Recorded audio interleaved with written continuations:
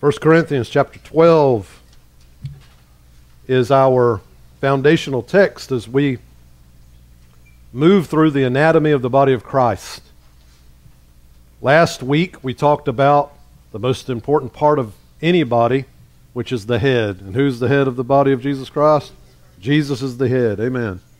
He's the head, and he's the one that disseminates information, sends the signals to the body on how to function. So we're going to continue on today, and we'll start out by reading 1 Corinthians 12, verses 13 and 14. It will be on the screens for your viewing pleasure if you do not have your Bible or device. We have to add that in there, your device with you. For by one Spirit we were all baptized into one body, whether Jews or Greeks, whether slaves or free, and we were all made to drink of one Spirit. For the body is not one member, but many. And Paul says much more about the body. You could read on in this chapter. You could read on later. So many things he says about the body. And we're just trying to understand the body of Christ a little bit better, because it is my firm belief the more revelation we have about the function of the body of Christ, the less problems we'll have within the body of Christ. If we learn to really appreciate one another as significant parts of the body, then we will treat each other much more respectful and with much more passion and much more love. When we truly see and understand that the way we treat others is actually the way we're treating Jesus, because it's his body, it really makes a difference. But unless we thoughtfully embrace this revelation and we take these scriptures and put them into our hearts and let them soak down into our beings, if we don't do that, then we will begin to think the opposite of what 14 says, which is the body is not one member. If we're not careful, we'll start thinking, I am the body of Christ. No. I am part of the body of Christ. You are part of the body of Christ. All together, we complete the body of Christ.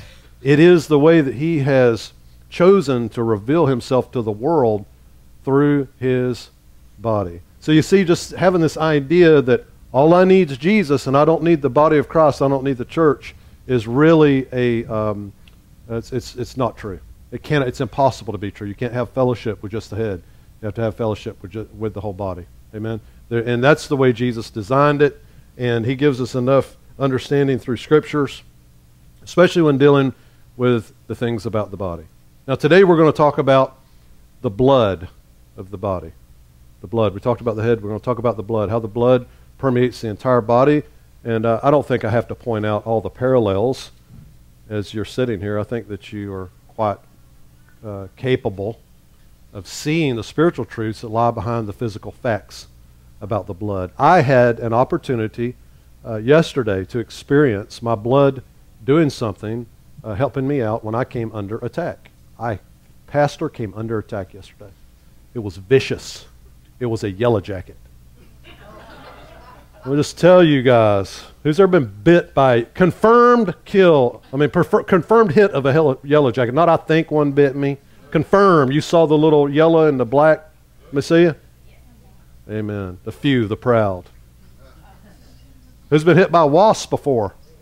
Mosquitoes. Mosquitoes compared to yellow jackets. Pray to God that you only get bit by a wasp. Pray to God that 4 wasps bite you instead of 1 yellow jacket. I got bit by a yellow jacket yesterday in my arm, and 12 hours later, I was still hurting. Listen, I've been hit in the neck and the face multiple hits, because that's the kind of guy I am, from wasp. I was digging around up under our house one day trying to do something to the telephone lines, and I grabbed something that felt like paper. Little did I know it was a condo full of these wasps, and they went for the jugular. Like 5 bites at one time. They don't hold a candle to what that yellow jacket did to me. Not a candle. Because you know what? After about 3 hours, they quit hurting. After 12 hours, I was still hurting. And 24 hours later, it became itching. Yellow jacket. Kill them all. If you see one, kill it. Okay. But what I saw something happen. I saw what happens when an intruder hits your body. your blood automatically pushes fluid to that area. And that's why you get, how many of you get the rise up and the white around it? That's not the poison. That's not the poison from the critter, although you might think it is. And so people think, I'm going to cut this. You're destroying what God happened to bring along in your life to bring healing to you. Same with blisters and burns. You don't cut open blisters and burns. The blood has gathered all that moisture in there to protect that burn and to heal it. How many of you as kids, your parents said, cut that blister?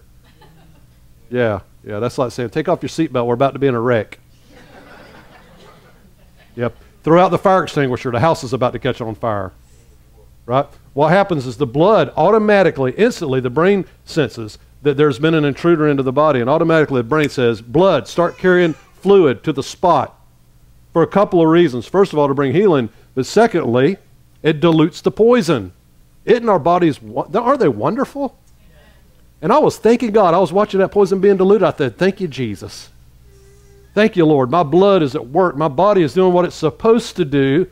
It is getting rid of the devil venom of this yellow jacket. So it gave me something to talk about today. I was talking about the blood. In Leviticus chapter 17, we're going to touch on the blood of the sacrifice and why God chose to cleanse his people by the blood, by understanding the blood. How many of you remember Noah's Ark? Wow, you're old. How many of you remember hearing about Noah's Ark? There we go. Nobody laughed. It wasn't even funny, Rick. That's all right. I'll get them going. After Noah's Ark rested and they found dry land, then the greatest news that I have ever heard came from the Lord. And that was, you can now eat meat. Praise God for bacon and pork chops. I'm getting hungry. And filet mignon. And porterhouse steak. Praise God. Just imagine, all our forefathers before Noah's day did not know what beef tasted like. Wasn't allowed to eat it. But thank God, he said, you know what? I'm going to let y'all be meat eaters. So that is when we became meatitarians. It's biblical, y'all. Biblical.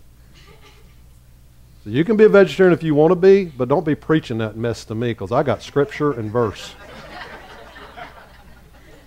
Now, when it comes to eating them rare, I'll go with you on that, because God said you're to drain the blood from the animal. Not because it was bad for you, but because the blood meant something, and God wanted to emphasize the importance of the blood, because he knew what was going to happen down the road when Jesus came. He wanted the sacredness of the blood of the Lamb of God to be appreciated.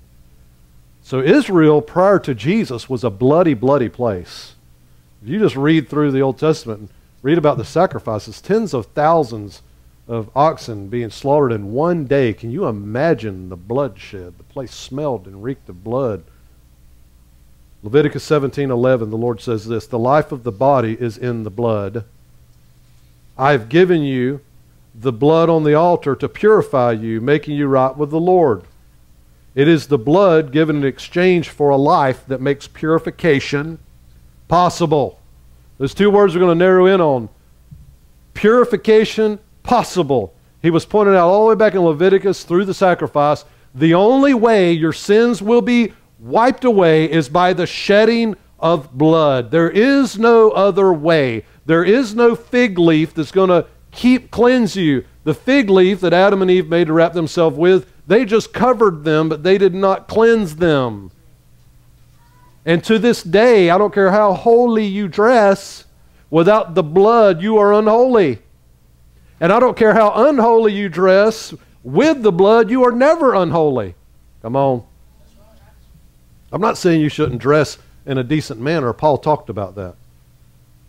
But your dress, what you wear, does not determine the holiness of your heart. However, as you esteem towards the holiness of God, it does begin to change the way that you view yourself and the way you're dressed. But we cannot get the cart before the horse, because if we do, we're not going to get anywhere, because the horse has to pull the cart. Okay. So he's making it clear here that the body contains the blood, and the blood is the life. And it's only that lifeblood that can bring the forgiveness of sin. And there are many, many different sacrifices that are mentioned in the Bible of different kind of animals on different ways of doing, different days of doing it.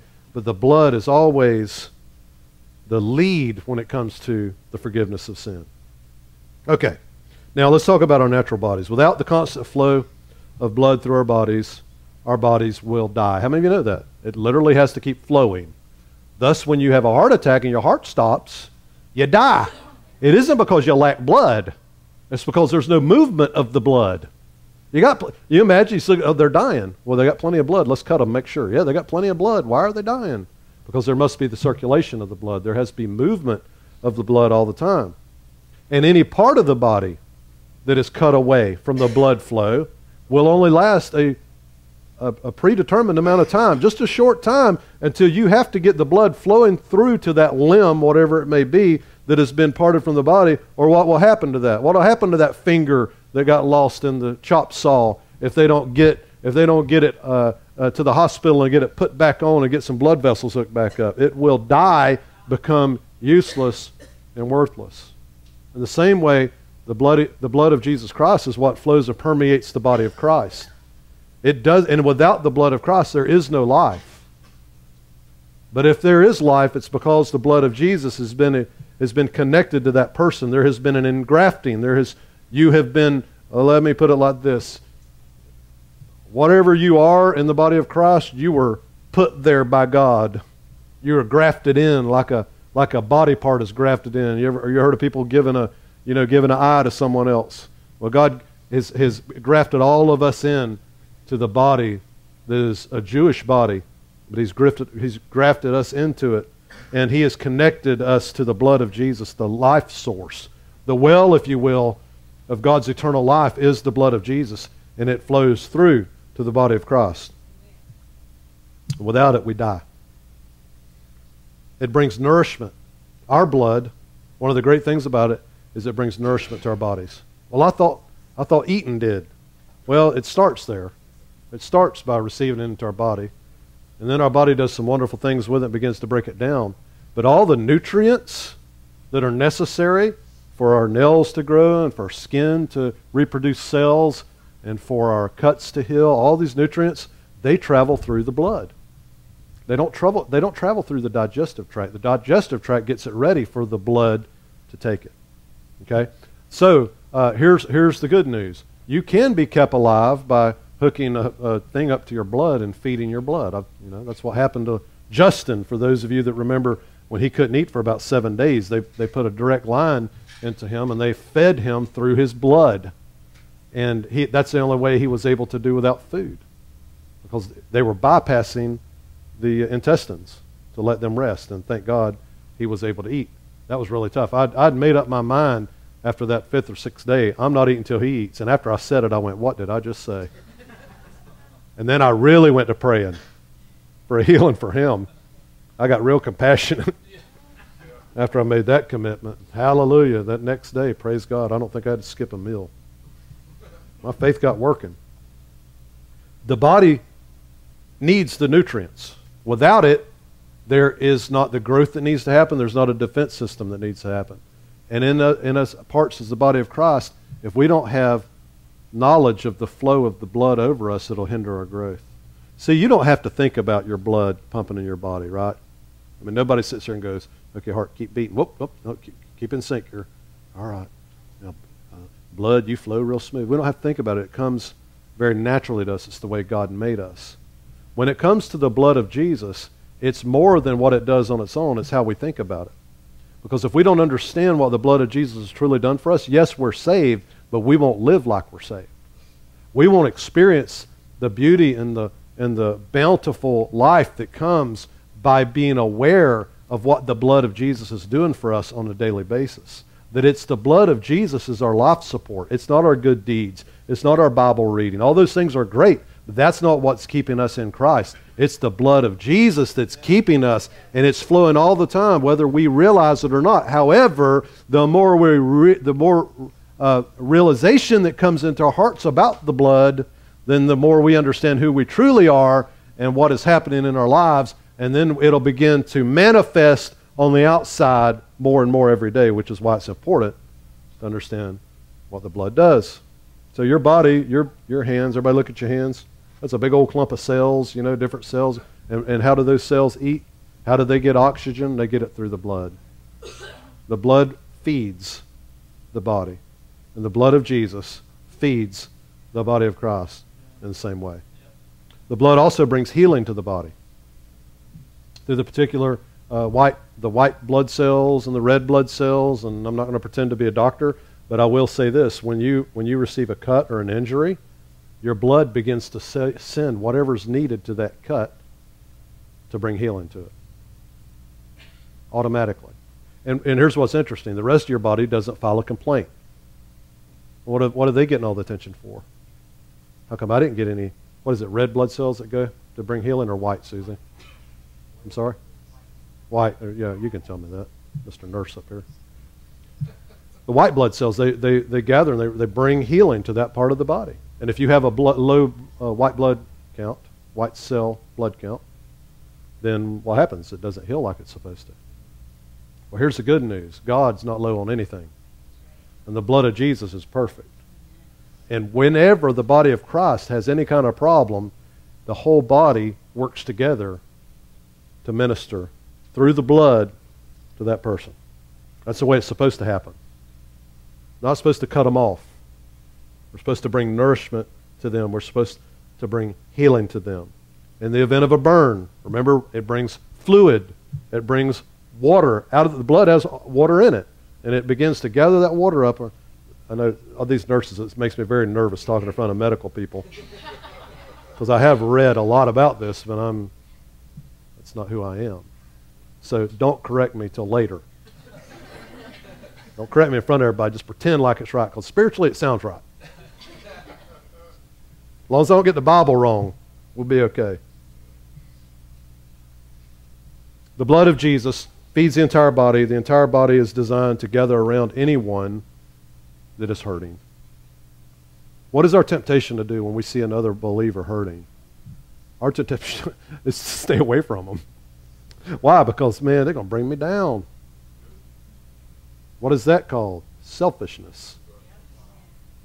When we begin to understand the reason God has us in the body is to minister to one another and to lift one another up and to help each other and call for whatever needs to happen to bring healing to that person, then the body of Christ functions a lot better, which is the whole reason why people wear these masks, because they want people to like them.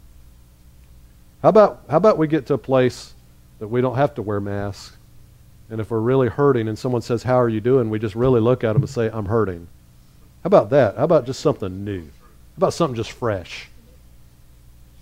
Now listen, and I know that there's always going to be those that say, "Thank God he's preaching on this." No, I'm not talking about you that hurt all the time and there's never a good day in your life.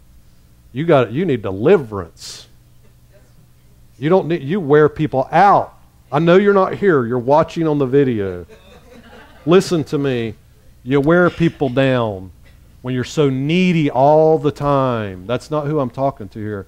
I'm talking to people that are afraid to let what's known in their life be known to others because they're afraid of what they're going to think or they're going to withdraw from them. What if we did not withdraw from each other? What if we gathered around one another? Anytime someone tells me I'm having a hard time believing in God, they always look for me to cast them over into the bottomless pit for saying it. And I look at them and I said, well, you know what? God, he's okay with that. I promise you. You've not just jolted him. Your belief is being challenged. That's okay. Christianity, listen to me, is the only movement or religion, if you will, that it's okay to debate it. Have you ever thought about that? Try to debate in Muslim faith. You get killed. Try to go have an open discussion about any other faith and question their doctrines But what do? We invite the questions. We invite people to say, hey, we invite differing views. As long as they're founded in Scripture, we have there's different views in this church. And if you ever get into a place where everybody believes exactly the same thing about exactly everything, you're in a cult. You're not in a church. We have been designed to be different within the body of Christ and to love one another in our differences.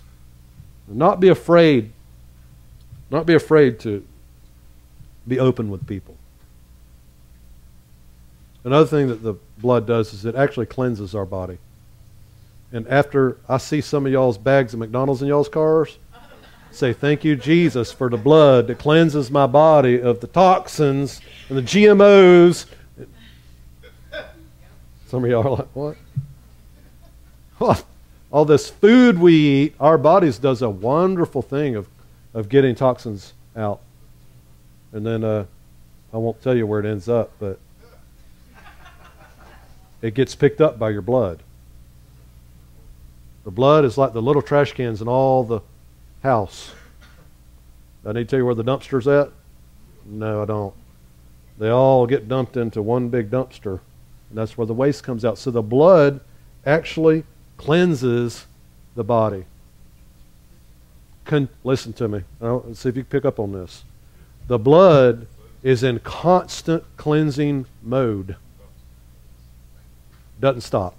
Never stops. No matter what you do, no matter what you take, no matter even if you do it on purpose, your blood begins to work against what's wrong in you to cleanse that nonsense out of you. Come on. And you don't have to say, well, body, I'm going to start eating right, so now blood, you can do it.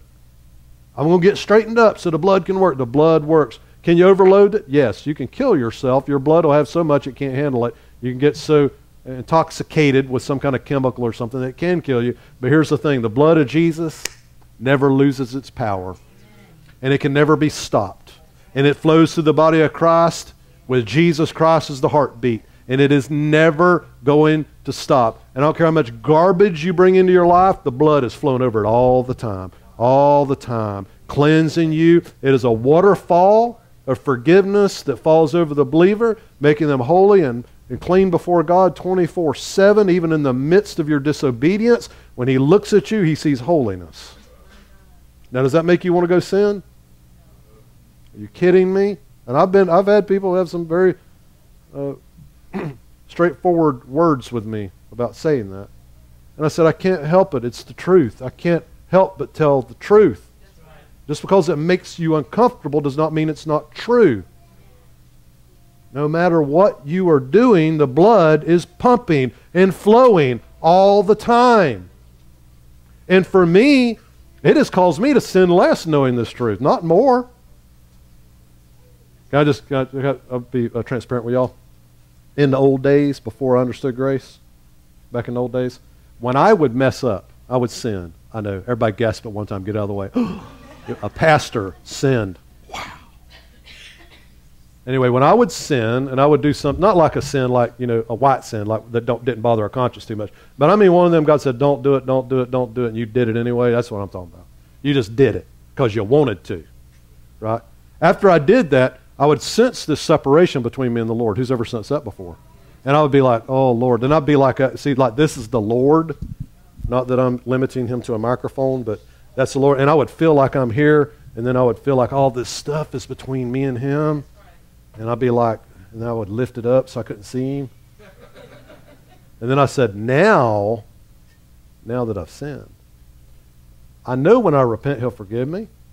But let's get all this out of my system first. All them sins I've been waiting to do, I was going to do them right now. I already lost fellowship with the Lord. I'm already in trouble. So I'm just going to let my flesh have its way. And God helped you if you got around me at that time. I'll tell you what I thought about you. And I was quick-tempered. I mean, I'm just being honest with you. Because I felt this separation between me and the Lord. And so, therefore, I would last in my sin. And then after I'd had a belly full of sin, which you do as a believer. You can only do so much as a believer, and then you get sick of it. How many of you know that? I mean, you can try. Who's tried sin until you were full of it? I've tried. I'm just going to sin. And for long, you're just like, oh. It's like eating chocolate cake all the time. It tastes good in the beginning, but after the 8th or 10th slice, you start getting a stomach ache. And that's how sin does. There's pleasure for a season, but the end result is constipation. Or death, whichever you want to call it. So I would see Jesus like that, and I'd say, well, I'm going to go get my stuff done. Then when I got done with it, I'd do this. I'd go, I'm sorry, Lord, really? Really sorry. Forgive me. I'd cry, oh, God, forgive me. Oh, God, please forgive me. And after I'd cried enough, beat myself up enough, then I would feel this again. Now there you are, Lord. Whew, feels good again. But then when I understood grace, I realized that no matter what I did, he was here. He never left. His presence and his love for me was unending, and his grace was undeniable, and his blood constantly flowed over me. So now when I would sin, I'd be like, man, forgiven already. Can't play around in this nonsense. So therefore, you spend less time in sin when you truly understand what the blood's doing. 1 John, it says that the blood of Jesus cleanses us. We have fellowship with one another, and the blood of Jesus cleanses us from all sin. It's a verb there. And I love the commentary that I found in one of my books. It says, this verb denotes a constant, continual cleansing of the blood of Jesus, thereby always making the person holy and acceptable before God at all times. That's good news. And it'll get you out of more trouble than it'll get you in. Pastor, you just gave me a license to sin. You don't need a license. People sin without a license. They don't need my permission to sin. What I'm giving you is a permission to be okay with the fact that no matter what you do in Christ Jesus, you're forgiven. I'm giving you permission to be open and honest with yourself and say, I am the righteousness of God no matter how I feel. Or no matter what I've done or what I'm doing or what I'm doing tomorrow. Well, I don't know if I can buy into that. Well, people that have a hard time with this, I always try this analogy on them, try to help them out. How much good can you do to earn forgiveness? I mean, how much? How many times do you need to take a meal to a homeless person? How many times do you need to sit in church, and how many scriptures must you learn in order to get to that place now where you've done enough good to escape hell and attain heaven? Everybody knows the answer to that. 0. And even before I understood grace, I would say 0. Well, if that's true, then it's also true that to say this, how much bad can you do to reject Christ and the salvation? How much bad is it? Is it one time saying a bad word, or is it 2 times? How much bad? See, if you can't do enough good to get unsaved, you can't do enough bad to get unsaved. That's just the truth. I am not saying you cannot reject Jesus Christ, but there is a big difference in rejecting your salvation and losing it. Big difference. How do I know? There's a big difference in taking your shoe out to the dumpster and throwing it in it and not being able to find it in your house because you was careless with it. One's done on purpose. Now listen, if you've looked at Jesus and said, I am done with you, I want nothing to do with you, I want nothing to do with your blood, I want nothing to do with your forgiveness, then I'm like, okay, I'm no longer going to minister peace to you anymore. But if you're saying to me, Pastor, I have this problem, I keep sinning, and I keep getting beat up, and I keep sinning, I'll say, you are holy and acceptable before God without a single fault. And that's the truth. It cleanses our body. Here's another thing that the blood does for us. It regulates our temperature. Oh, I like to put it like this. It regulates our temperament. How many of you know the blood regulates your temperature? So when you get into a place where it's really cold, your blood begins to go to the organs and the important parts of your body, and it brings all the heat to the center of your body, to your core. Why? To survive. To hold the heat inside that. That's why when a kid gets dumped in ice water a lot of times, they're down in a car or whatever, many of them have been down there for a long time unconscious. What happened? Their body began to slow down. Their skin senses a temperature change. Their brain says, slow everything down, bring it to the core, protect what's important. And that's exactly what your blood does. It moves everything to the center, and everything gets real slow. And that's how not the polar bear, but that's how the black bears and the grizzly bears hibernate in the wintertime. When it gets cold, everything slows down. That's why in the wintertime you don't see many gators in Florida. Whoever's wondered that. They don't travel up north. The alligators, they live here all the time. But when the water's cold, their body slows down. Their heart slows down. Their blood begins to bring everything into the center of their core, and they can stay underwater for hours without coming up. But you let that water get up around 80, 82 degrees, their blood starts coming back out to the surface, and all of a sudden they're using a lot more oxygen, and that's why they can only stay under for about 30 to 40 minutes in hot weather. In the same way, our body, when we're in the cold, brings the temperature to the center, the blood focuses, but when you get hot, what happens? How many of you get red in the face when you get hot? Isaac looked like he's stepped into a poison ivy forest whenever he gets hot. He just gets all red. That is the blood coming to the surface, getting rid of your heat. It's your cooling system. It's your antifreeze. It's a wonderful thing. When we realize and think about and keep our mind on the blood of Jesus, it will regulate our attitude no matter what extreme we find ourselves in. Come on. When things get bad and we have our eyes on who we are in Christ Jesus, we will learn how to tone it down. I had someone tell me not too long ago about something they would do. They said, I can't help it. Don't buy into that lie. Not as a believer. Now, if an unbeliever tells me that, I'll say, you're right. You're right. I know you can't. They can't help it. They're born in sin. They're sinners. And their daddy's the devil. And demons drive. They demand. They push all the time. And that's why sinners can truly say, I didn't want to do it, but something made me. But as a Christian, we've been born again. We have a brand new spirit. We're a brand new creation in Christ Jesus, and no one, including God, forces us to do anything. On the contrary, God teaches us and empowers us to do the right things.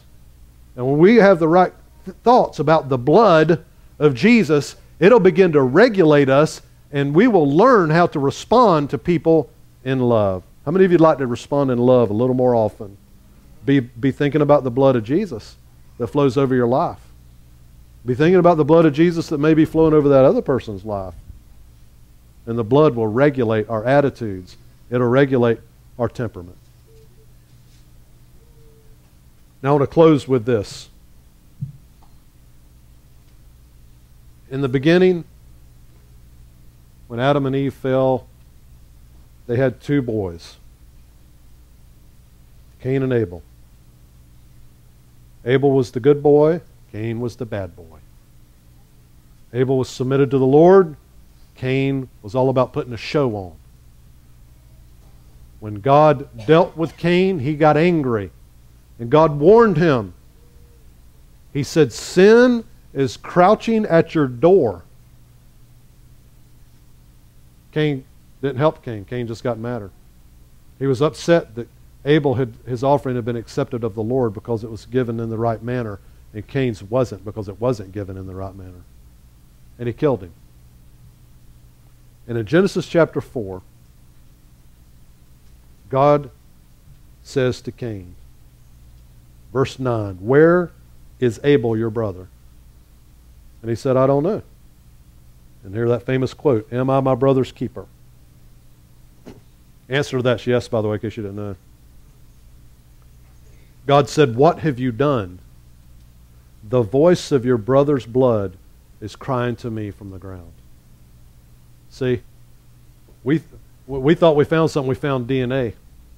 God knew that blood was speaking from the first man that was ever made. Blood speaks. Blood tells on you. The blood has a voice. And Abel's blood was calling out for something.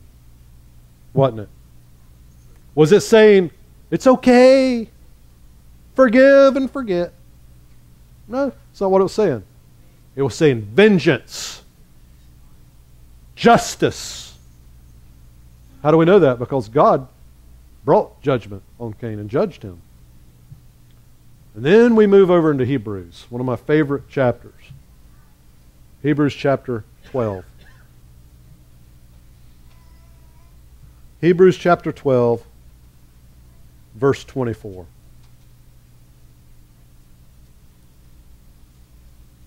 You have come to Jesus, the one who mediates the new covenant between God and people, and to the sprinkled blood which speaks of forgiveness instead of crying out for vengeance like the blood of Abel. There is not as much today, but over the last decade, there's been a real movement to remove talk of the blood out of churches. Because people that didn't understand it could scare them, could offend them. And I admire their motive for that, because I'm all about reaching people. I'm all about it. I just disagree. You cannot take the blood out of the equation and have redemption. There has to be an understanding that we deserve judgment. We are all Cain. All of us were born Cain. Murderers. I'm uncomfortable saying it. Well, that's what you and I were born into, sin. And someone died because of us. And his name is Jesus. But unlike Abel, his blood doesn't cry out for justification. It cries out forgiveness and mercy. And that's why when he was hanging on the cross, he said, forgive them. They don't know what they're doing. Oh, come on, I want you to hear me today. How many of y'all know they knew they was killing innocent man? They knew it. He wasn't saying they don't know they're killing the Son of Man. What he was saying is they don't know that my blood is for them in the midst of their filth and in the midst of their killing me for no good reason. They have no idea that the blood running down this cross is forgiving them for what they're doing right now to me. That's what it meant when he says they don't know what they're doing. They had no idea. The blood that they brought out of that man would forever seal them in the kingdom of God if they would put their trust in him. Little did they know that without that blood there would be no forgiveness. And today, you have that blood, if you're born again, flowing over your life, and it's singing a song. You're forgiven. You are holy. You are clean. You don't deserve it, but I gave it to you anyway. All the blood speaks today, but it's singing a different tune. It's calling for mercy. If you're here today and you've never accepted this offering that God's given, listen, this is a one-sided deal. One-sided.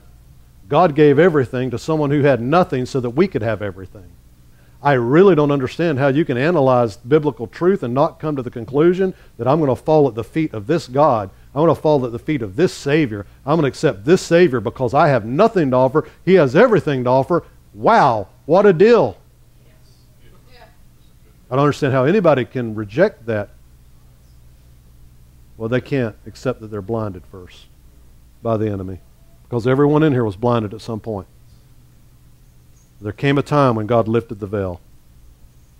And we recognized our sinfulness and we recognized His holiness. And we knew we weren't going to make it unless something changed.